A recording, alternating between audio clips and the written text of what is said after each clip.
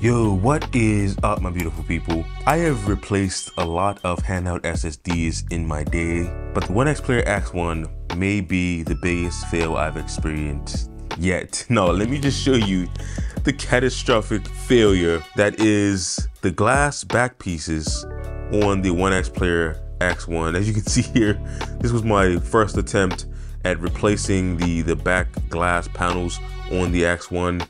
And let's just say it didn't go too well.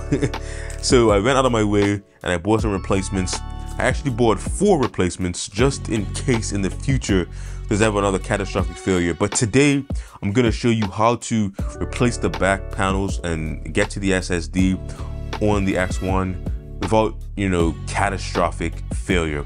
Now I just want to start off by saying that OneXplayer did not do a good job at showcasing how to get into the back of the X1. They posted a video on their channel opening and disassembling the OneXplayer X1 pretty much all the way down to like the motherboard, but they glossed over what I believe to be one of the most important parts, and that's getting off the glass back panel. So in the video, they pretty much just have a blade and then they go around the edge and pull it off. Only like a few seconds that is shown, to take that back piece off. So I go into it under the impression that I just needed a blade and just be careful. And that's exactly what I did. I had the blade. I was being very careful, prying up the edges. And then I got like 1 millimeter into the actual back piece and it just shattered immediately. And I was like, hold up.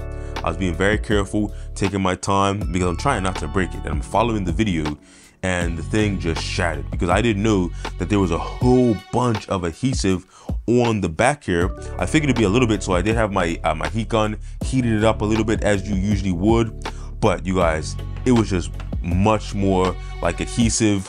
And I can show you the back here. If you look at this like 3M tape here, it's just covering all of the adhesive that is on the back here, and it's a lot more than you would expect. Now, it's on me for underestimating the procedure, but I feel like OneXplayer could have did a better job on the video of explaining how to get in it.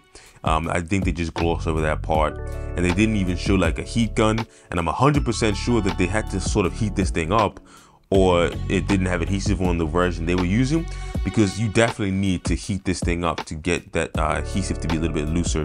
So that's what we're going to be doing today. I already replaced the SSD in the X1, but I am going to be showing you how to get inside of it and how to open it up to get to that SSD, and hopefully this can help somebody.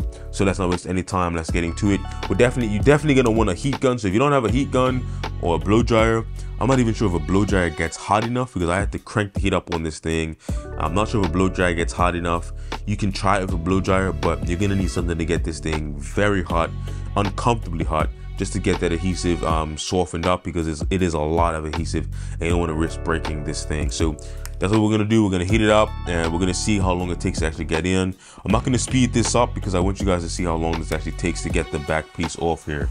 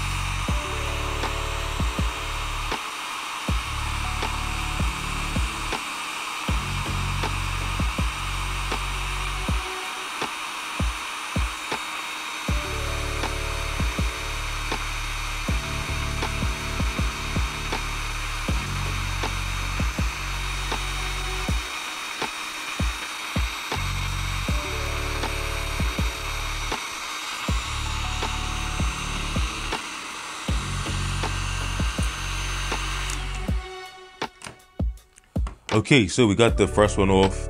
Now, disclaimer, I will say I've already taken this off, so the adhesive is already a little bit loose from the first time. It's gonna take much longer than that for the initial replacement of this piece here, but you are definitely gonna want to heat this thing up I'll just so you guys hear all of the adhesive that's on the back here. As you can see, the adhesive kind of stuck on there, but there's a whole lot of adhesive on the back, and you're gonna need to soften that up before you can get inside of this thing here.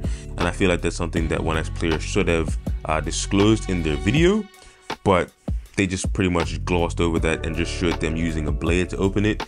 No hate, but OneXplayer, I feel like you could have did a better job showcasing that. But we're gonna put the heat on the other side, get this one off.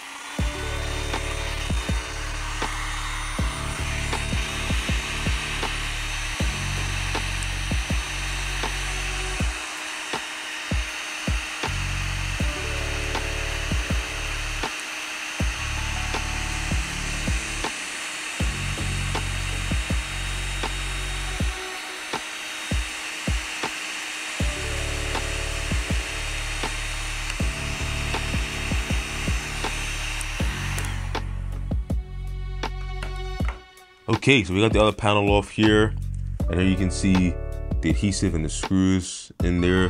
Now, like I said, this is taking like, that took like maybe like 1/10 or 1/5 of the actual time it took the first time, because this adhesive is already pretty soft from the initial time I did that. But just keep in mind, you are going to need something to heat this up, like a heat gun or like a blow dryer, a hair dryer. I'm not even sure if a hair dryer is hot enough, but try it out. If it's not coming up easily, then you're gonna need a little bit more heat. That's just a note of caution here. Now, to get it open, we are going to need a screwdriver, of course. So I have my screwdriver. I'm just gonna get that, and I'll show you where the screws actually are. So on the back, there are some screws on the back, and then there's some screws on the bottom. So the screws on the back, there is a screw here and here and here on both sides. So 3 screws on both sides, and then 2 screws on the bottom, and I'll show you that there.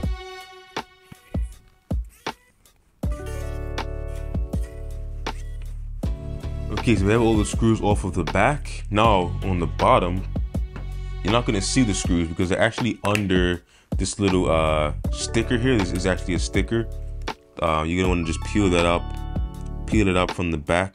You can use the blade to peel that up because it is pretty sticky on the bottom. So you peel up this sticker. There's gonna be 2 screws on the back here. So there's a screw here, and then there's a screw here. You're gonna need to unscrew those screws.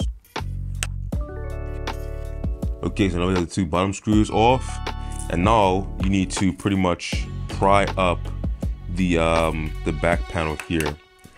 So you're just gonna get like a pry tool or something to get under there, and then you'll be able to get that back panel off. So I'm gonna get my pry tool and start prying.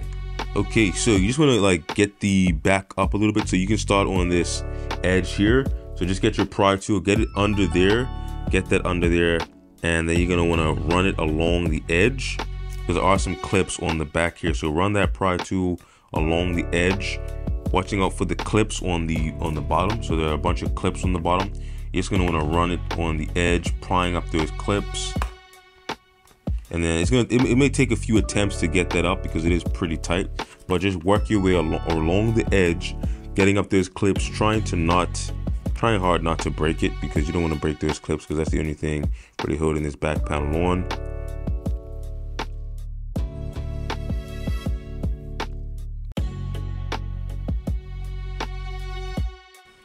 Okay, so once you get all those clips up, you can pretty much take the back panel off. There's nothing really on the back connecting it. There's no cables or anything like that.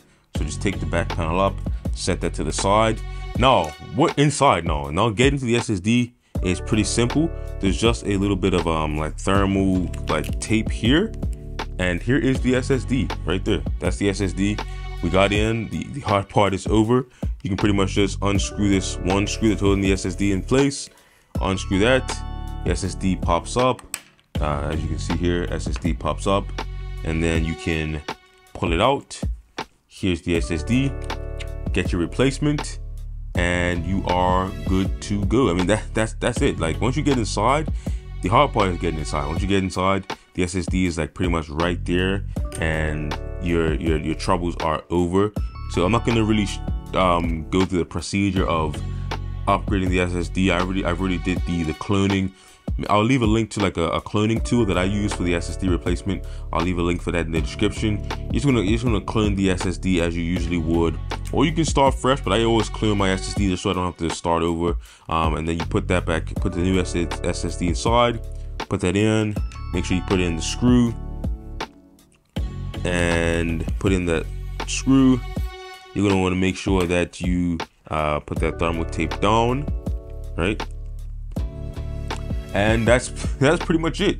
And then once you have like finished, if you order, I'll leave a link to these new back panels as well, because if you order these, then you're gonna want to go put those on. But if you're able to save your original panels, go ahead and put those back on, but be very careful. If you're able to save these back panels, you're gonna want to use those. But if not, if you are sort of hesitant that you might break the back panel, go ahead and order these replacement before you even open it, because you don't want to be walking around with a bunch of glass, and that's going to be your back panel replacement. So if you're sort of hesitant, go ahead and order one of these back panels. Now, I'm not sponsored. I don't get any sort of commission on selling these back panels. I wish that we didn't need them. It's kind of like weird that they put glass on the back. I don't know, that's just weird to me. I don't know if they wanted to see more premium, but in the future, can we not put glass on the back of our handheld PCs, please? This is like a message to OneXplayer. If you're watching this, can we please not put glass on the back of our handhelds? I don't know if I'm asking for too much. Let me know in the comments down below if I'm asking for too much. But I feel like we shouldn't have to deal with like glass on the back of our handheld PCs. I don't know, that's just me. But I mean, I guess it adds to a more premium experience. But hey, but anyway, make sure you leave a comment down below if this was helpful. This was more of a cautionary tale and demonstration. Hopefully this helps somebody. Like, subscribe, ring that bell, all that great YouTube stuff.